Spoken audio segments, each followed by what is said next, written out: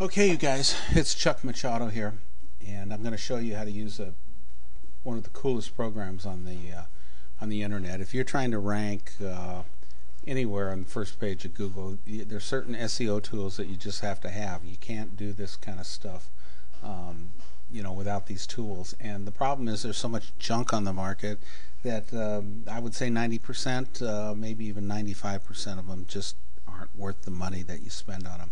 This particular one isn't very expensive. I think it's I don't think it's $100. I'm not sure, but it's worth every penny. You're going to see why in a minute. It's called a Web Page Analyzer. It was developed by a guy named Jason Kazenbach, and he's just one of the really smart guys on the internet. So this is the page on how it looks when you get started. What you want to do is you want to put your URL in there. You want to put your keyword phrase in here. You want to click the view button here just to make sure that you're working on the right website.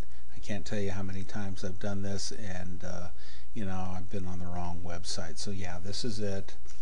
This is what we're going to be working on. I just built this, so I haven't done any work to it. I haven't SEO'd it. You can see it's all pretty raw. I don't see, well, I do see the H2 tag in here. These are H3 tags. Increase website traffic, that's supposed to be in bold. That's good. I don't see it in italics. It's supposed to be in italics also. We'll see if the program picks that up. I don't see a lot of keyword density in here. I might be wrong. But increase website traffic, that's my keyword phrase, so I'm looking for a lot of density. I'm looking for, it should be in here 3-4 times. It's got to be, I try and shoot for about 1.5 to 2%, something like that. But we'll find out. We'll find out.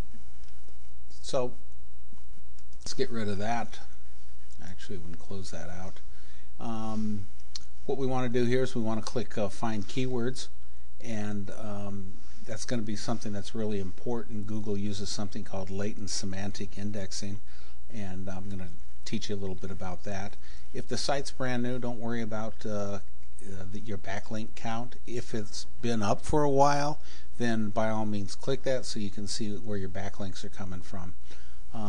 When you click Analyze here, you're going to have an opportunity to go to the just the USA Google network, or you can pick another country if you want. That's also very cool. We're going to stay with the US right now. We click Analyze. It's going to go through, kind of crunch about 13 different things, and it's going to let us know how well we're doing from the eyes of Google. And there's a lot of things that you just have to do, and there's no shortcuts to this, but this sure makes it a lot easier instead of trying to have to figure it out like we were doing earlier. Our goal here is to have 100, and as you can see, we don't have 100. We have 52. So here's today's date, the 23rd, and here's our site, our keyword phrase. You can see here that we got a little problem. We don't have any meta description in there. It's 0. It's supposed to be between 100 and 155 characters. Our meta description, obviously, if it's 0, we don't have our keyword in there. We got our tags aren't in there. Let's see. Yeah, not too bad actually. I expected it to be a lot worse. So here's that italicized thing I was talking about. We have to italicize that keyword. And here is our keyword density.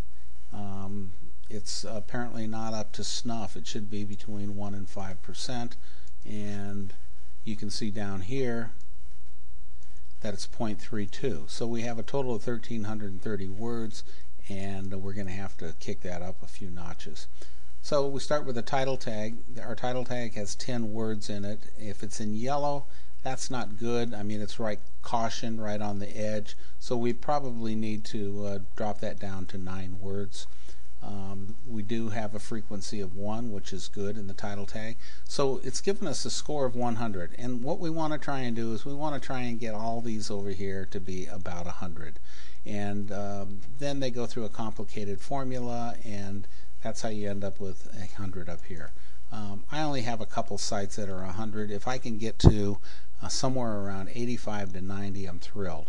And I have one site right now that's on the first page of Google. It's in position 5. It's only scored 80 on this particular scale, but there's like 42 million sites trying to compete for that keyword. So you know, I'm thrilled to be number 5. Of course, I'm shooting to get up to number 1, and it's taken me 6 months, but I'll get there soon. Here we got the H1 tags, which we have an H1 tag. That's very good. That gives us a score of 100. H2 tag over here.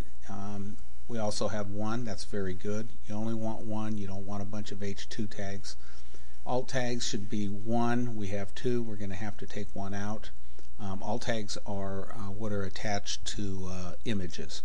The URL here, like I said a little bit earlier, Google gives prominence to websites that have the keyword phrase as part of the URL.